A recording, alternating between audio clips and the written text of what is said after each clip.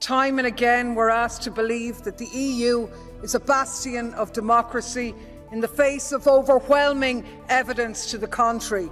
Rather, it holds democracy in contempt.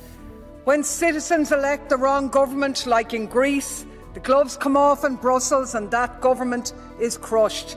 When citizens vote the wrong way in a referendum in Ireland, they're made to vote again.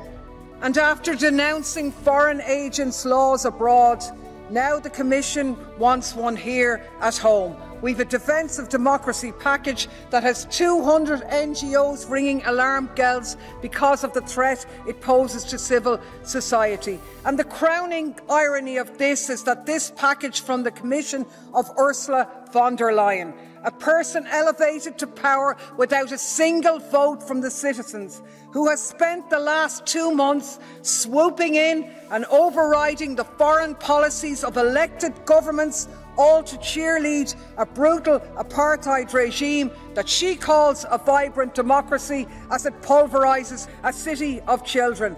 Well, my God, with defenders of democracy like that, I think I speak for many, many citizens of Europe when I say Nein, danke, no thanks, Frau Genocide.